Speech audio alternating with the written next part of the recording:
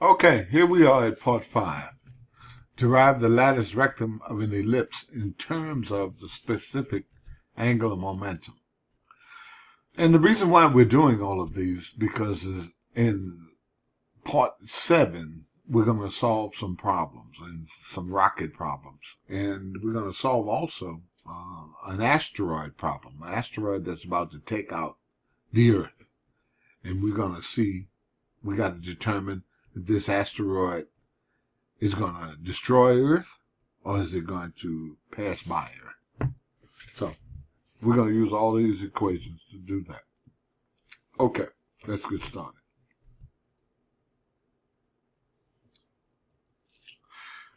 Capital L is equal to angular momentum. So we're going to derive the lattice rectum of an ellipse in terms of the specific angular momentum. So capital L divided by the mass of the satellite is equal to the specific angular momentum. That's angular momentum per unit mass. Now I have the mass of satellite here because I'm using satellite. But whatever it is, the mass of a satellite or the mass of an asteroid, or whatever, is orbiting on this ellipse. So we're going to use mass of satellite. So now here's our ellipse. And we want the mechanical energy between points A and P. A is the apoapsis. As you remember, we defined this as the furthest point from the mass that we're orbiting. And P is the periapsis. That's the closest point on the ellipse about the mass that we're orbiting. Okay? So for our mechanical energy between points A and P, we've got 1/2 the mass of the satellite times the velocity squared at A. And the velocity at A is perpendicular to the 7 major axis, VA, minus G, the gravitational constant, times the mass of the satellite, times the mass of the planet that we're orbiting, divided by the distance between the mass that we're orbiting and our satellite at apoapsis, which is RA. And that's equal to the mass of the satellite times velocity at periapsis squared divided by 2 minus G times the mass of the satellite times the mass that we're orbiting divided by the distance between periapsis and the mass that we're orbiting, which is RP. Let's continue. So here's our previous equation. Now solve for velocity at A. Cancel mass and multiply by 2. So we multiply both sides of the equation by 2 and cancel the mass of the satellite because it's on both sides of the equation. So we have VA squared is equal to VP squared plus 2G times M times 1 over RA minus 1 over RP. Now for the angular momentum. Let's continue. Here's our previous equation, energy equation. Angular momentum about M at A and P. That's what we want. So the angular momentum at A is mass of the satellite times the velocity of the satellite times the distance RA times the sine of beta. And that's equal to the mass of the satellite times the velocity of the satellite at periapsis times the distance RP times the sine of beta. At A and P, beta is equal to 90 degrees. Remember I said that VA and VP, the angle between the semi-major axis was 90 degrees. So that's sine beta. And sine of 90 degrees is equal to 1. So therefore, the mass MS times VA-RA is equal to MS times VP-RP. Well, we can cancel out the MS, the mass of satellite, and we have the specific angular momentum at A and P, or VA times RA, equals VP times RP. And therefore, we solve for VP, and VP is equal to VA times RA divided by RP. And in our previous equation, energy equation, we have VP also. Okay? So, we can plug in. We plug in V and square it. So VA squared is equal to VA squared plus RA squared divided by RP squared plus 2GM times 1 over RA minus 1 over RP. We solve for velocity at A. And since we got a velocity at A on the right side and the left side, we move that over to the left side, and we factor out a velocity at A squared. We get common denominators, R squared or R sub P squared over R sub P squared, and then we add the numerators right there in red, is equal to 2G times M times 1 over RA minus 1 over RP. Let's continue. Here's our previous equation. And we see here that RP squared minus RA squared is equal to RP minus RA times RP plus RA.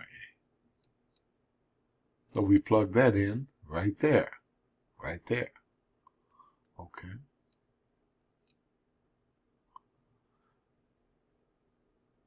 And we divide through. Now we have a fraction on top and fractions on the bottom. Okay. So we got to find common denominators. Well, the common denominator on the top is RP sub P times 1 minus R sub A times 1 divided by RA times RP. And that's right there. Now we have two fractions, one on the top, one on the bottom. We invert and multiply. Let's continue. Here's our previous equation. We invert and multiply. We cancel out 1 RP minus 1 RA here and 1 RP here. And here's our final equation. Well, next equation. Okay.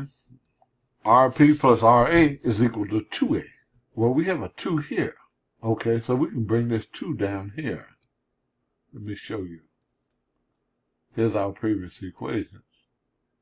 So we rearrange terms and divide through by 2 here, and A is equal to RP plus RA divided by 2. GM is equal to mu. We're going to call it mu. Well, we take this 2 and make a fraction here, okay? Because RP plus RA divided by 2 is the same as if that 2 was upstairs, okay? But we say that is equal to A. So we have mu times R sub P times A times R sub A. But you remember, our angular momentum at A is equal to, our specific angular momentum at A is equal to VA times RA. And we have here VA squared. Okay. So we multiply both sides of this equation by R squared A. Okay.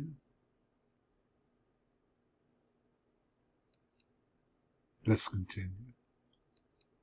Here's our previous equation.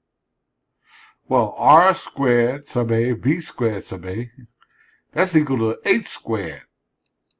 Okay. Because squaring both sides equals H squared. So H squared is equal to U times RA squared times RP divided by A times RA. Well, we cancel one of these RAs. And so now we have the specific angular momentum is equal to U times RA times RP divided by A, and it's squared. Okay. Now, we said previously that C, from the center of the ellipse to the focus, is C is equal to A times E. And C is equal to the angular. C is equal to the semi-major axis minus RP. Is also equal to semi-major axis minus RP. So C is equal to semi-major axis minus RP. And it's also equal to A times E. So if we square both sides, we get this.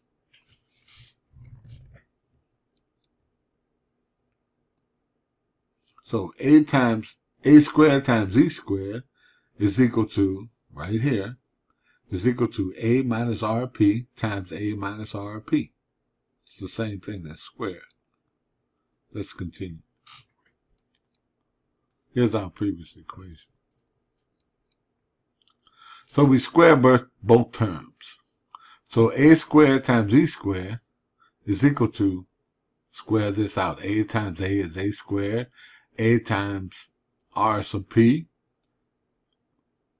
A times minus R sub P, minus R sub P times A is equal to minus 2A times R sub P, plus R sub P squared. Minus times minus is plus R sub P squared. Okay, that's just algebra. Okay. Then we move this A squared over to the left. That leaves minus 2A RP plus RP squared. We factor out A squared. And we factor out RP. Where RP plus RA is equal to 2A. Remember? RA plus RP is equal to 2A. Right? RP plus RA equals to 2A. Well, we put that in here. Now we got a minus in front of that. So minus multiplied through there is equal to RP times minus RP minus RA plus RP. Well, RP and RP cancel. So that leaves us with RP times RA minus RA. And we have a minus on the left side. Minus divided into minus is a plus. Okay? Let's continue. Here's our previous equation. Previous equation from 2 slides back, you remember? Our specific angular momentum squared is equal to U times RA times RP divided by A.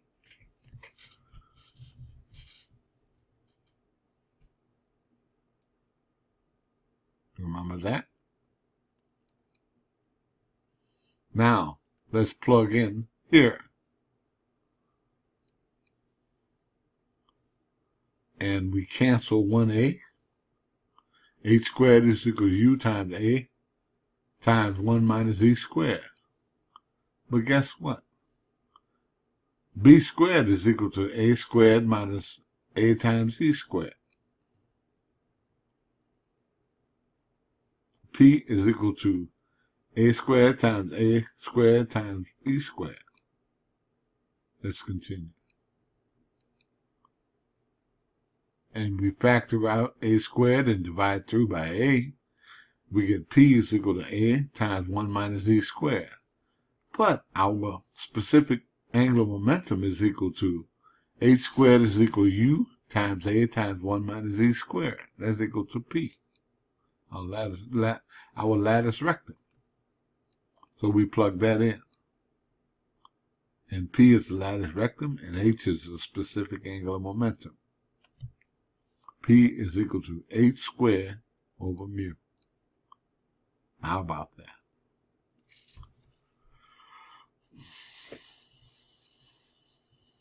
There we go.